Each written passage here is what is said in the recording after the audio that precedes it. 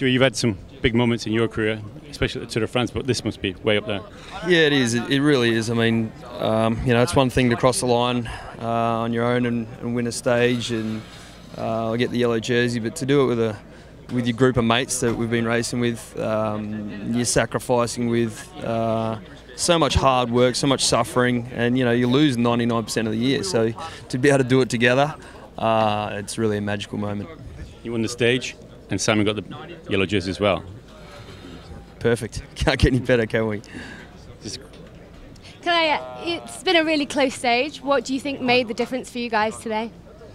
Look, it's hard to say. I mean, we just rode our race. We didn't worry about time splits of other teams. We were just doing the absolute maximum out of ourselves. And one of the big things we did do is sacrifice instead of a bit earlier than I guess probably other teams may have. Instead of leaving it to the last couple of kilometres, guys really started putting in massive turns as soon as we came onto the promenade. And I think we're actually behind to the halfway mark, and we would have made up.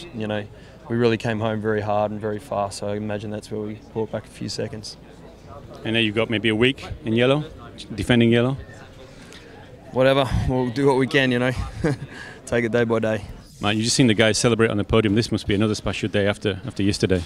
Yeah, it's a dream. It really is a dream. Yesterday was more planned. We really wanted to target the stages on Corsica, but it's a very big surprise today to win the Team Time Trial and then pop us in yellow. But you guys are specialists at Team Time Trials. Look, we've got a good team. We could have brought better riders if we really wanted to specialise on the Team's Time Trial, and we chose with a more diverse team, which opens up for more stages throughout the race.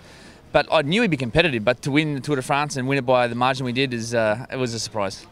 And Simon in yellow as well. Yeah, and it's very special for him. He lives 20k down the road, and yellow jersey in the Tour de France is very special, and for the team and the whole organisation. We just spoken to Stuart O'Grady. It's a big day for him as well, even though he's done so many tours. Yeah, well, Bed's he's had the yellow jersey himself, but being part of a team wearing the yellow jersey is a big moment for any rider. What happens now? Just a tiny difference, but you guys have got yellow. You can keep it for a few days, maybe? Yeah, we've got two goals, and one's to support Matt Goss as much as possible, and the second one is obviously to keep that yellow jersey as long as possible, and hopefully into the Pyrenees. But tonight, a few celebration drinks. Yeah, we had a couple last night, and we'll have a couple more tonight. Keep the ball rolling.